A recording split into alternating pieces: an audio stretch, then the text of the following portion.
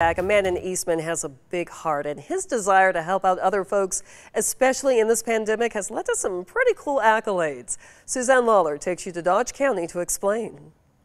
This is Roy's Deli. It sits on Main Street in downtown Eastman. It's a sandwich, soup, dessert kind of place. And a national gift retailer just gave Roy Grenade, the owner, the Lift the Spirit Award. Now it's great because he gets a little national recognition and a pat on the back for the good works he's done over the past year. We have been told that we have the best chicken salad and pimento cheese. These are my mom's recipes that I started with.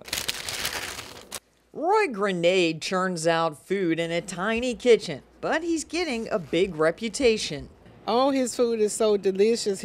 Shirley Flagg appreciates the lunch menu, but Roy's is also a gift shop. One of the lines he carries, Demdeco, just gave him the Lift Your Spirit Award.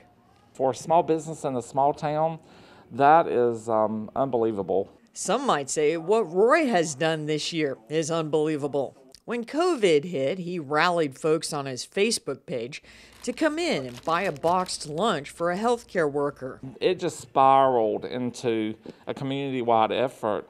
And we were able to feed not only the hospital, but we fed the sheriff's department, the police department. He took on that challenge 3 times and wound up delivering 600 boxed lunches to frontline workers. But he didn't stop there. Even a small town like Eastman has homeless people. Roy says early in the pandemic, he would see those homeless folks sitting at his picnic benches out front when he got to work. And the guy with a big heart couldn't turn anyone away if they needed a meal. You know, they would ask us, you know, could we have a bowl of soup or could we have a sandwich? So it actually became a little lunch bag, so to speak. And it doesn't matter where he's at, you know, if he can meet the need, he will. Roy's mom, Victoria, passed away a couple of years ago. He says she didn't just give him those cooking tips. She instilled in him the value of giving, which has clearly become a recipe of kindness. Suzanne Lawler, 13 WMAZ News.